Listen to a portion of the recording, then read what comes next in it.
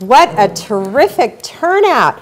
I'm planning on staying this afternoon for the first part, for the presentations from the different groups, but I'm feeling a little guilty that I'm taking up one of the chairs.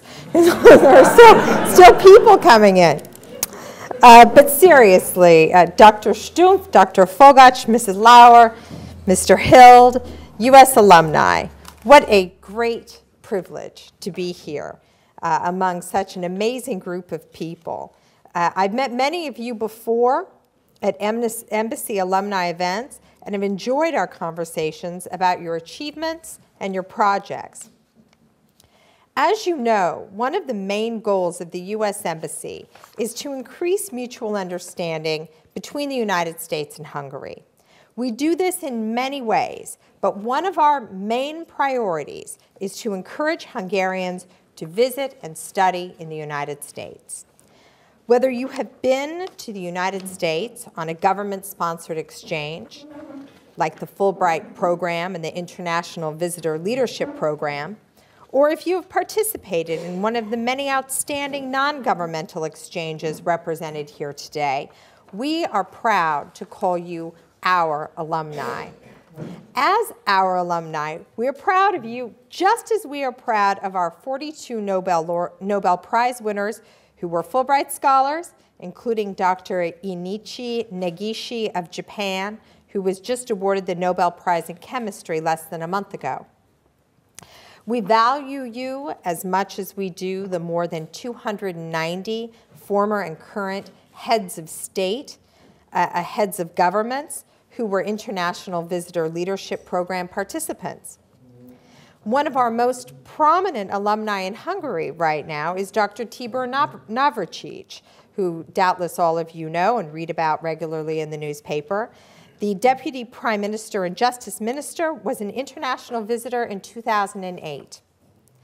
I'm also happy to tell you that Minister Navracsics found his experience valuable enough that he has agreed to film a video testimonial this coming Monday in honor of the 70th anniversary of the International Visitor Leadership Program. All of the distinguished speakers here today, Dr. Stumpf, Dr. Forgash, Mrs. Lauer, and Mr. Hild, are also great alumni stories.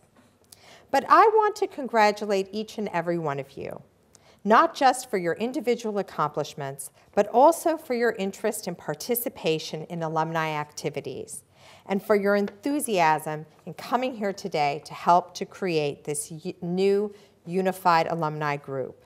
Your willingness to join together and to engage in community service is a great example to us all. This is especially exciting in that you are starting a completely new organization. You're starting fresh, and the creative possibilities are endless. We hope to see all of you use this forum as a chance to meet new people and to strengthen old friendships, to share ideas, and to offer each other support in your endeavors. I also hope yourself as alumni from U.S. programs, you will stand as role models to young Hungarians who are interested in coming to the United States. The world of opportunity continues to expand for young Hungarians. There are more and better opportunities to study in Europe, and more and better opportunities for them to study right here at home. And while this is indisputably a great thing, we at Embassy Budapest are seeing fewer Hungarian students willing to take that transatlantic leap. Sometimes it feels too far, sometimes it is simply too expensive. But as all of you here know, there are many excellent reasons for students to make that stretch and take that leap. There are over 4,000 universities and colleges in the United States, and most of these institutions have excellent, in many cases, unparalleled research facilities that have been in the forefront of innovations. In fact, since 2000, the United States has spent $5 trillion on research and development and higher education. That is more than any country in the world. And perhaps it is for that reason that we have the largest number of Nobel laureates. Though I will note that the highest number of Nobel laureates per capita is still Hungary. The style of teaching and learning that is practiced at U.S. universities and colleges is also an important attraction. Unlike some countries where the systems can be rigid, the American educational system is open, flexible, and interactive, encouraging creative and critical thinking, allowing a diversity of opinions and problem solving through teamwork. Moreover, we have approachable and informal professors who create a very positive atmosphere for learning and interaction. Whether for 4 years or for 4 months, studying in the United States also offers the best opportunity to understand America and Americans better. This can give a competitive edge to those who are thinking of eventually working in international business, government affairs, or international relations. Studying in a U.S. university with a variety of students from all over the world, one also develops an international network of friends that can be very beneficial for one's future career.